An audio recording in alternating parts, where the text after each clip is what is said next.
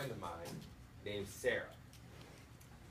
Now, when Sarah was in high school, she liked nice things, right? Big house, nice cars, pool. I think everyone likes those things, right? Does anybody like those? All right? Yeah. Everybody likes those things. Okay, just want to make sure we're all on the same page as far as that goes. So she asked her parents one day, Mom, Dad, how can I make enough money to buy all these things that I want? And the advice that Sarah's parents told her is, I think, something that we've all heard at one point in our own life. They said, Sarah, if you really want to make the money to get all of this crap that you want, I need you to do 3 things. 1, focus on getting the best grades absolutely possible. 2, get a solid, safe degree. Don't get nothing too crazy. And 3, try to join up with a big company after you graduate, preferably one that can offer you health benefits, retirement benefits, pension plan, gold watch, you know, the whole 9. And so Sarah said, okay, Mom, okay, Dad, that sounds good to me. So after graduating from high school, she went to Tate. She enrolled at UWF. And in doing so, she selected a degree in business. She said, Mom, Dad, there's nothing safe in the business. Okay, I'm going for business. They said, okay, that's fine. So for the next few years, Sarah did exactly what her parents told her to do. She didn't worry about boyfriends. She didn't worry about clubs or sports or anything like that. All she did was study hard, got the grades. And it paid off. Because when she graduated with her bachelor's in business administration, she had a 3.5 GPA, right? Not too bad. Sarah's going places, right? Roll out the red carpet for Sarah. So after graduation, she leased a little apartment, and she put out about a dozen or so applications and resumes, and she just sat back, waiting for the calls to come in. But something strange happened. Something really unusual happened. A few days went by, and then a few weeks went by, and nobody was calling to hire Sarah. So she said, okay, well, that's a bit bizarre, you know. Could be the economy, you know, could be Obama doing something to me. I don't know what the situation is. So she put out another dozen or so applications, right? A few days went by. A few weeks went by. Nobody was calling to hire Sarah. So still she wasn't worried. She said, look, I got a 3.5 GPA. They can't touch me out here, right? My mom told me that if I got these good grades, that I'm going to be set. So I'm going to get this some job. Someone's going to take me in the business world. So she put out another dozen or so applications. And a few days went by, and a few weeks. I think you guys get what I'm saying, right? Okay, yeah. If you did before, now you do, right? So I would like to tell you that Sarah is in the business world today. I wish I could tell you that. The last time I spoke to her, however, she did get a job, but it was as a waitress, right? And she was talking to me, and she said, you know, Jared, it's frustrating. I did everything right. I did everything that I was supposed to, and it still didn't work out for me. Sarah's story isn't unlike a lot of other college graduates. And in fact, as the years go on, it's becoming a more common reality. The age of getting a gold watch and a pension plan after working at a company for 50 years are slowly becoming a fantasy, right? This idea of job security isn't really true anymore, because we've seen people who have worked at a company at 10, 20 years that are looking for jobs right now, right? There's no pension plan for them. And the new college graduate is going to be stepping into a world that is far different than the one that our parents had to go through.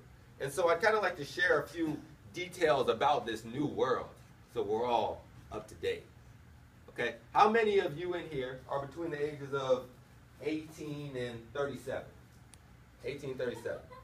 That's most of us, right? Not all of us. I know some people was like, but it's most of us. So if you're between the ages of 18 and 37, then you are in a generation known as the millennials. Has anybody heard this before? Yeah? Okay. So let me tell you a couple things about us. One, there are more of us than there are of the baby boomers, a.k.a. your parents. There's about 85 billion of us. That's a lot. And out of those 85 million, I'm sorry, did I say billion? 85 billion. That would be a lot. Wow. Could you imagine that world? I would not want to live there. But anyway. 85 million in the States? Yeah, 85 million in the United States. And so out of those 85 million, the majority of us either have a college degree, some form of college training, or have ambitions to graduate from college in the next few years. So we're on track to be one of the most educated generations out of any before us. But when you look at other statistics, such as the fact that 54% of college graduates last year were either jobless or underemployed, meaning that they were working at a job that didn't even require a college degree, sounds sort of like Sarah, then we begin to face the facts that things are changing, and really there are two main things that we can take from this. One is that a college degree in and of itself is alone not enough to land you that dream job that you may want. Now, this is by no means saying that having a college degree isn't important or you shouldn't go to college, because if I was to believe that, then I wouldn't even be in this room, right? I'd be way somewhere else. But it's not alone the decision maker. So that's the first thing. The second thing is that now more than ever, the job market is looking for professionals. Not just graduates, not just people, just dudes chilling. You know, if you guys were here for the employment workshop, she talked a lot about being a professional, right? Talked about how to dress and what to say and things like that. If you read articles, if you read a lot of news stuff, a lot of older people, older employers don't think that young people, me and you, all of us, aren't really capable of picking up where they left off, right? Because they say, oh, we don't know how to talk because we're on Twitter so much. We don't know how to write because we text so much. The craziest thing I'd ever heard, you know, I've heard people bringing their moms to job interviews. You know, their mom's taking part in the job interview process. Like, yeah, Johnny's a good boy. Johnny's a good boy. You're going to like him. My most favorite one that I heard actually was, I was talking to a manager at a marketing firm downtown, and he was saying that he had an applicant lined up who actually brought his dog to the job interview. And it wasn't like a service dog or anything like that. The guy wasn't blind. He just said, oh, well, you know, Pookie gets lonely without me. Let me tell you, if you bring your dog to a job interview, the dog has more of a chance of getting a job than you do. I'm just going to tell you that right now. So, how do we begin to close this gap? How can we gain this competitive edge to separate ourselves from all of the people who are bringing their dogs to job interviews? Don't bring your dog. That's the first thing I want to share with you today. If you learn nothing else from me, don't bring your dog to a job interview. Okay? Rover will forgive you.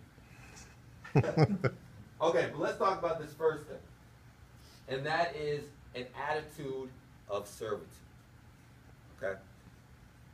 My second job interview lasted 45 seconds max. Yeah, well, at least no longer than 45 seconds. Okay, let me explain. Does everybody know that Fresh Market over there? Yeah. Okay. Some people are passionate about that. Yeah, I'm with you. There was a time before that Fresh Market was fully built. You guys remember that? Okay, before it was there? Yeah.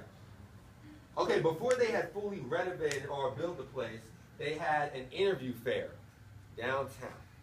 And if you don't know what an interview fair is, basically, it's where the company, in this case Fresh Market, rents out a ballroom to a swanky hotel, puts a lot of tables and chairs in there, and wait for a swarm of jobless people, such as myself, to just go through and take a ticket, right?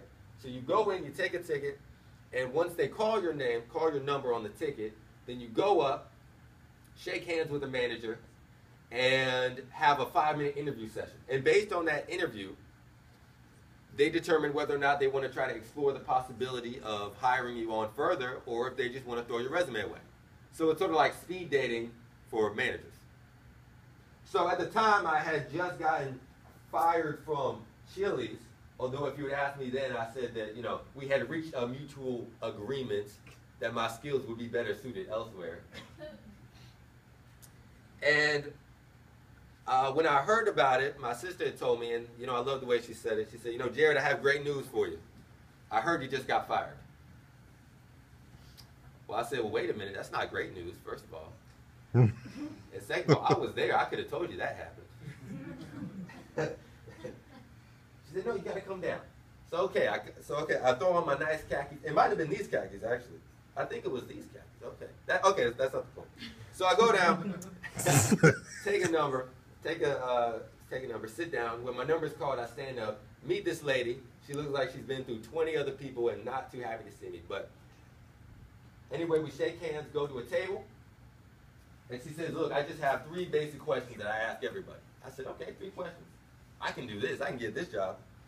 She said, the first question, how you doing today? I said, okay, I'm excellent. How are you? Boom. Got the first question. 1 out of 3 people. Looking so good. All right, looking good. Okay. The second thing that she asked me was, tell me a little bit about yourself. Now, I don't know, how many of you guys have actually been in a job interview before? Most of us? Okay. All right. Has anyone ever been asked that question? Okay.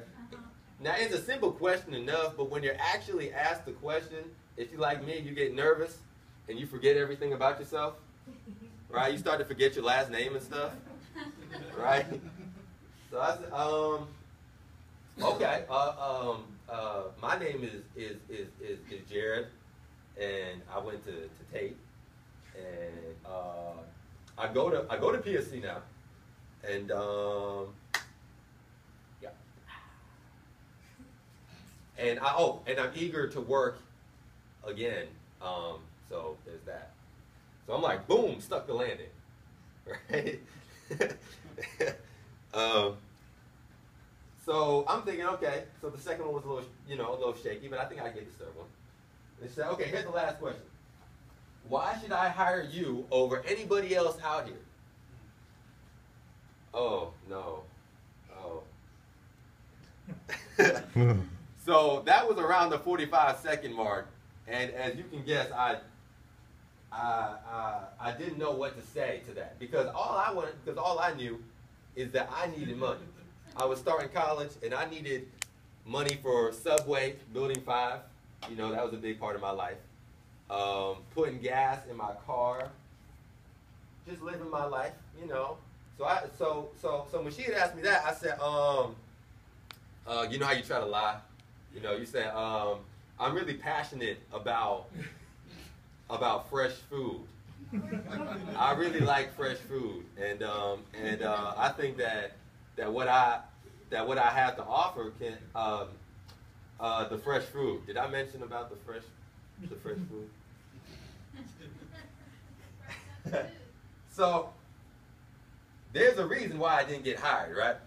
I was so focused on what I could get from the job.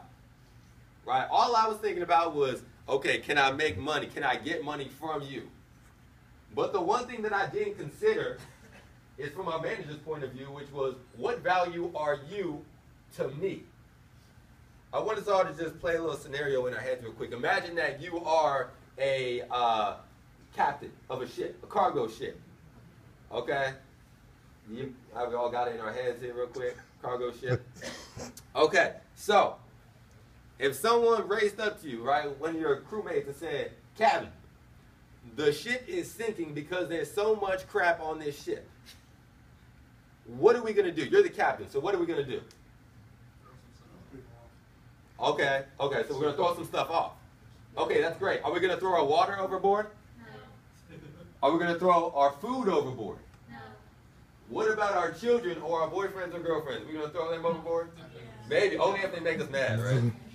Only if they make us a little mad, right? No, we're going to throw everything that is not absolutely essential to the function of the ship and the survival of the crew, right? We're in times where managers have to play the part of the captain, and their business, their boat, is slowly sinking. So when they do these 5-minute interviews, or when they do any job interview, the only question they're really trying to figure out is, are you going to be essential to me? Are you going to help the function of the ship or the health of the crew, or are you going to just be some crap that I'm going to need to throw out when times get hard? Okay, we get it? So, there's an answer to that question. Why should I hire you over anybody else out here? You know, there's an actual answer to that. Has anyone seen the movie Taken? Right? Has anyone seen? Yes. Yeah, sort of. Okay, we like the movie Taken. Like the first one, I mean. Yeah. Okay. Now, you know the part in the movie where the girl gets snatched from underneath the bed and Liam Neeson's on the phone? Yeah. Okay. And then the guy who kidnaps the girl picks up the phone and Liam Neeson starts talking. Right? And he says, look, okay, now I don't remember the whole monologue. I have a special set of skills. Right. I don't have money, but I have a particular set of skills. Exactly. I will find you. You know, and that's just like, you know, that's just like college students. We don't have money, oftentimes, but what we do have, or what we need to get, is a particular set of skills. And then we can find our employer, not like in a weird way, not like I will find you. And I will kill you. Not that last part. Not like I will find you, and you will hire me. Right? Sort of like on that. Good look. Yeah. So, we are paid in proportion to the value that we have to offer. In order to get special opportunities, which is people hiring you, people putting you on for promotion, or whatever the case may be, you need a special set of skills to complement that, right? To add to that. So, I want to talk about 3 ways, or three techniques that we can use to begin getting the skills to make us valuable after we graduate from PSC and go on. Okay? The first one would be in identifying what counts as a special skill in your field. If you're going to be a nurse, for instance, you can't put that you won the chili cook-off of 2014 on your resume. Right? I know it was cool. I'm sure people loved it, but that skill isn't relevant to what you're doing. Right? We need to look for the relevant skills which our employers find value in. So when you talk about skills, there's really 2 types. There's the hard skills and the soft skills. The hard skills is the stuff that we learn in the classroom. It's the math, it's the, you know, if you're in the medical field, it's the techniques, all that stuff. But the soft skills are things that you can't learn in the classroom. Like communication, being able to work in a team, showing leadership ability. And most of the time, what employers are finding is that though we have the hard skills, we lack the soft skills. You know, some of us can't really communicate that well with people. You know, we can't really work in a team sometimes. I know that was me. I know that if I worked in a group project with people, for instance, I wouldn't want to work with anybody else because I just feel like everybody else was going to screw me up. You know, my mom used to tell me, son, always assume that somebody's going to do something stupid because they're rarely going to disappoint you. I said, thanks for the pep talk, Mom. That really brought me up. Yeah. So the first thing that we need to do is begin to focus in on trying to find out what those soft skills are. If you're, you know, going to be in business, yes, having a knowledge of law, finance, all that stuff is good, but can you have a conversation with people? You know, these are things that we need to know. So that's the first thing. The second thing is in beginning to apply those skills, finding ways to cultivate that skill set. And this is usually where people get messed up because I don't know if you guys remember back before you had a job, if you guys remember what that day was like, but we all know the job catch-22, right? The job catch-22 is, okay, I need experience to get a job, but I need a job to get experience, right? Well, luckily being in college, we get to take advantage of all of the great opportunities here that can help develop our skill set without us actually having to have a job. You know, for one, clubs. You know, I think clubs are the greatest thing just ever. And I attribute a large amount to my small successes in life. And I haven't been here that long, just 20 years. But I attribute a vast amount of that to the fact that, you know, I've been in Phi Theta Kappa. And I've been able to do things there that has allowed me to be even in this position, where I wasn't always a natural speaker, but there you go. So, clubs and also learning a lot about your field. You know, not waiting for graduate school, not waiting later down the line. We have to prepare for the opportunity as though we already have the opportunity now. Because, like John said, when something along the lines of when you prepare for the opportunity, then you open yourself up to accept it when it comes. And the third thing, and the final thing that I'd like to share with you guys, is to recognize and manage your own personal brand and communicate that brand. We all know Coke has a brand, right? We all know Coke's brand. We all know Pepsi's brand. But every single person in this room right now has a personal brand. When you walk out of a room, people say things about you, right? I mean, probably in their heads, right? They're not always talking about you. But I'm saying people think about you. And it's up to you to determine whether or not these things are good or these things are bad. Because it's easy to say, well, you know, you can't judge a book by its cover.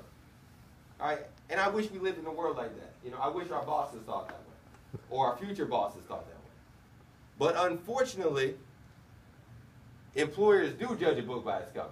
Right? So if you walk in, like when the lady was giving the employability workshop, and you walk in with your pants half down, talking about what to do, you know, that job interview may last shorter than mine. It may last shorter than 45 seconds. And this is the power that a personal brand has. I have a friend who is a good guy, right? He's a friendly guy, nice, funny, but he's always late to things. Always late. And I'm not just talking about like a little late, right? Because you can forgive that. I'm talking about like an hour late. So because we knew his brand, every time we made events, we had to tell him that the event was an hour before when it actually was. Because if we told him that it was at 6, he would show up at 7. So we had to tell him it was at 5 and pray that he got there by 5:45. That's clever. So now there's a couple of ways right now that we could just work on managing our brand. And one of the few, which she already kind of touched upon in the workshop, is like your email address, for instance. You know, not your student account. I'm just talking about your Yahoo or your Gmail. You know, you can't have Thugboy26 as your Yahoo anymore. Okay, that's John's, everybody. If you want to hit John up on Yahoo, Thugboy26. You know, I can't put Lil Wayne's the best at gmail.com. Right? Can't do that. Can't do that. Right now, I know we all have like that one email address that we just don't like to tell people because it's embarrassing. That's off topic. And then the last thing is simply dressing the part when you're at the interview. You know, knowing the difference between formal and business casual. You know, not just walking in jeans and a t-shirt, talking about what's up, how can I get this job? Because it's not going to work out that way. So, just to cover what we talked about, if you want to get the job that you want, in essence, just identify what skills are valuable. Then you can utilize the clubs on campus, the clubs even off campus, to develop those skills. And finally, manage and try to work on that personal brand. And that's it for me, guys. Thank you very much.